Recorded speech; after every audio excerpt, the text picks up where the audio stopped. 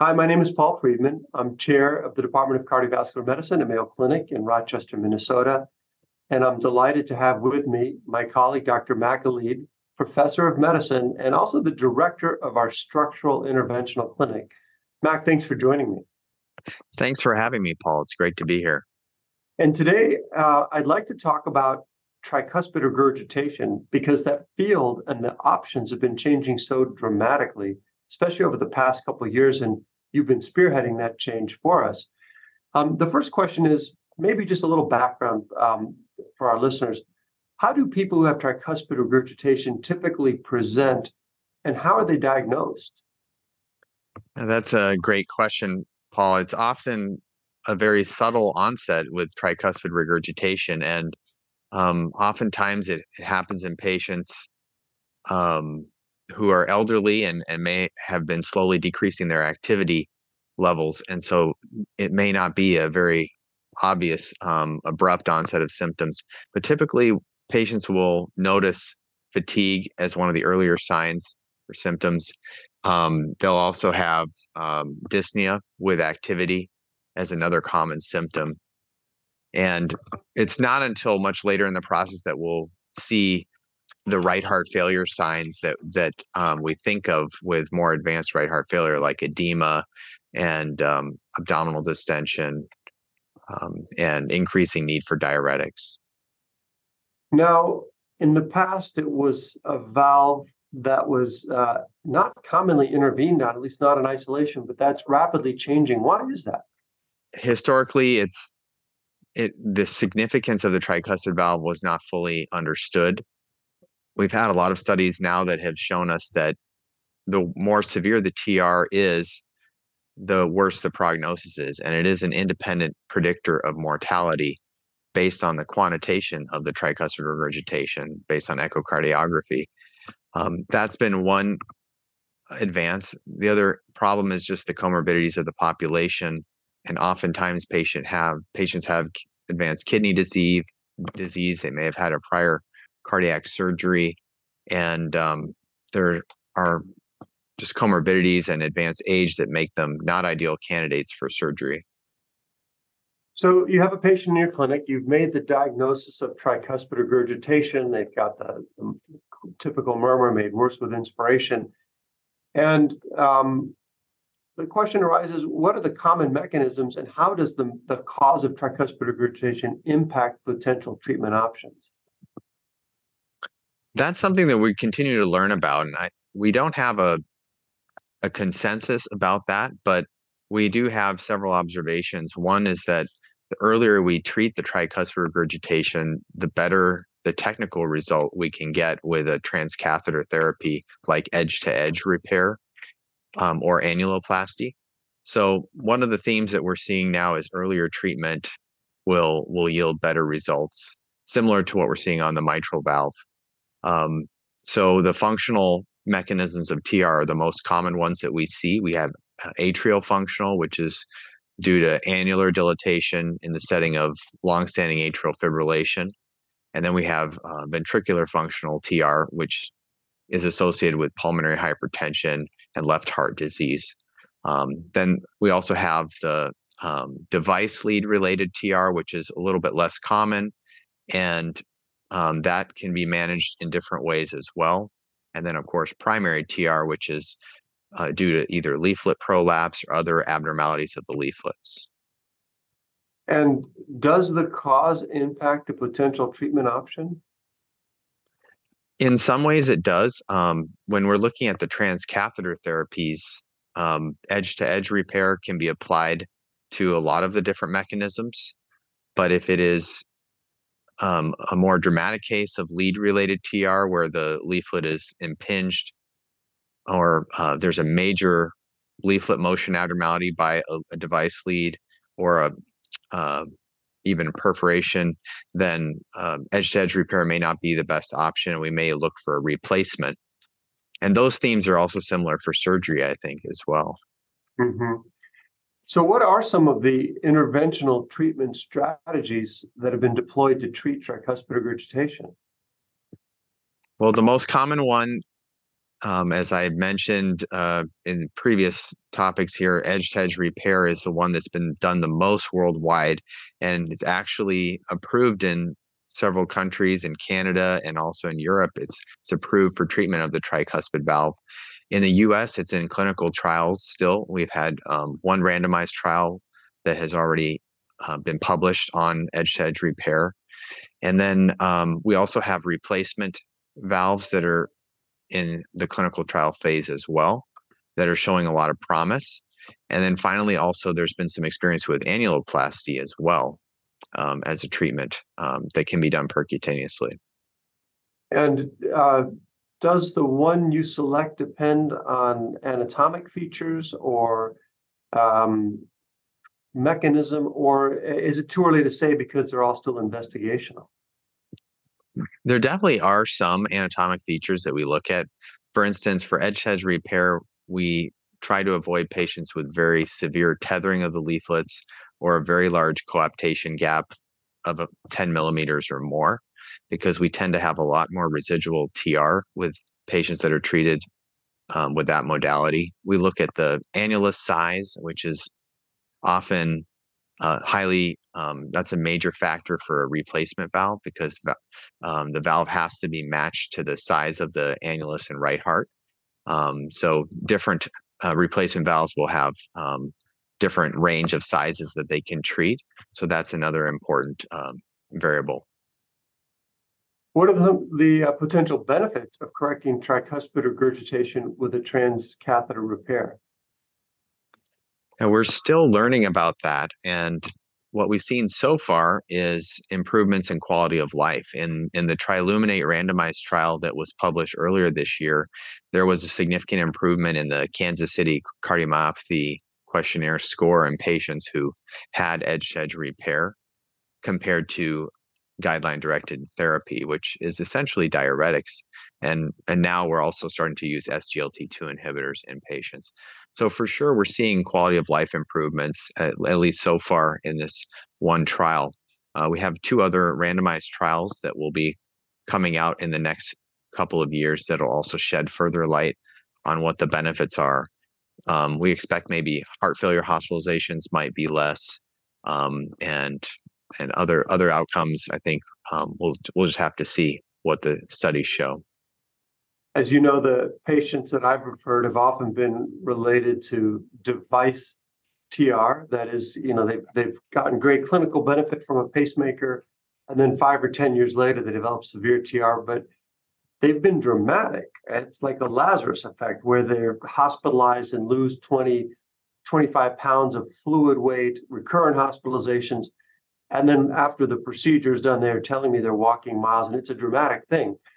Have you noticed a difference in the response based on the mechanism or cause? Am I seeing a biased population because the leads are causing it, or do you think it's generalizable, or do I just have a skewed observation in a positive direction? I share the same observations as you. I've seen a lot of pretty dramatic effects in many patients, and even without the device lead related. I think you and I've even shared a patient that we treated with edge-to-edge repair with just isolated TR from related to AFib, and that patient also had a dramatic improvement. So I think the mechanism, I've seen similar improvements regardless of the mechanism, and so I'm expecting, at least the studies that we've been involved in, to see maybe more dramatic benefits in the randomized trials than what we've seen so far. But I know, I think we're always slightly biased. So so that's why we need these randomized trials to see exactly what those benefits are. And tell us a little bit more about the patient experience. That is, how long are they typically hospitalized for? How long until they experience benefit? Do you have a sense of whether the dosage of diuretics is modified over time, or is this augmenting the benefit of a stable diuretic dose? Recognizing a lot of publications we're waiting on them, but what's your sense to date of what a patient might expect? I think it's highly dependent on the chronicity of their right heart dysfunction and their kidney disease. If a patient is on very low dose diuretics and they have only mild RV dysfunction. Those patients typically only stay one night in the hospital, and we often will continue a diuretic regimen.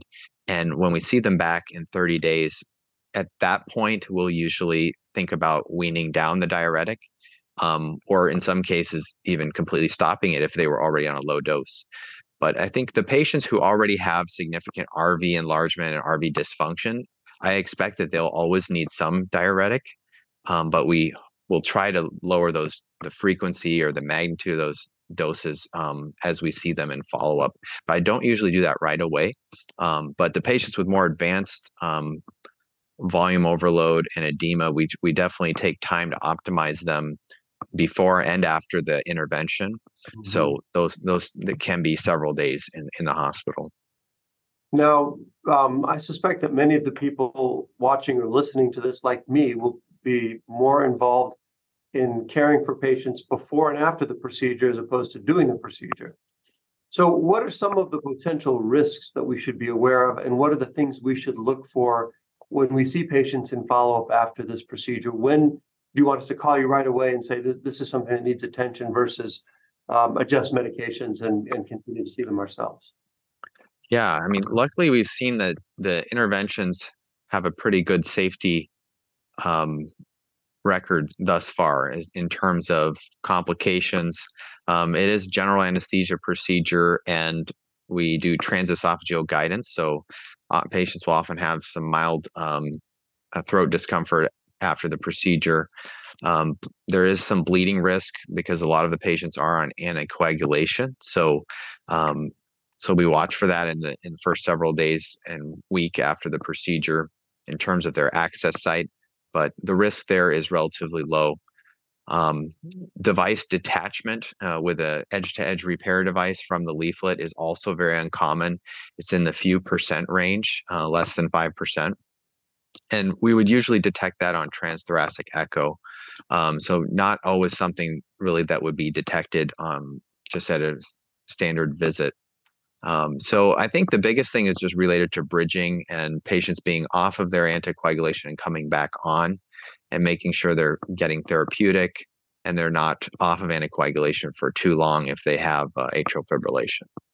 And in terms of anticoagulation choice, we're often reluctant in surgical valves to use the DOACs, certainly for mechanical valves. That's not so true for bioprosthetic valves. Tell me a little bit about what agents have been used in these studies in patients getting tricuspid valves. And then the follow-up question will be something that you and I have encountered. A patient has atrial fibrillation, and then they're interested maybe in left atrial appendage occlusion to eliminate the need for anticoagulation. Will their valve negate that? Will it require chronic anticoagulation? Yeah, I think for replacement valves, there's concern about leaflet thrombosis. We see that in surgical bioprosthetic tricuspid valves as well.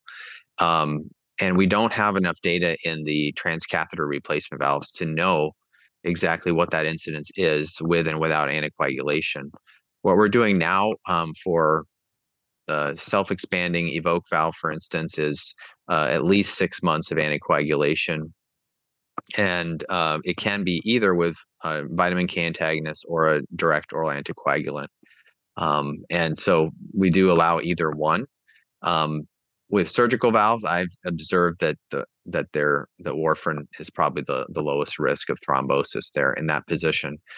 For edge-to-edge repair, it's a little more flexible. There's a lower risk of thrombosis. So it's basically we continue what the patient was already on, but 90% of these patients have AFib. So unless they've had left atrial appendage like closure with a device or surgically, then we would generally resume anticoagulation.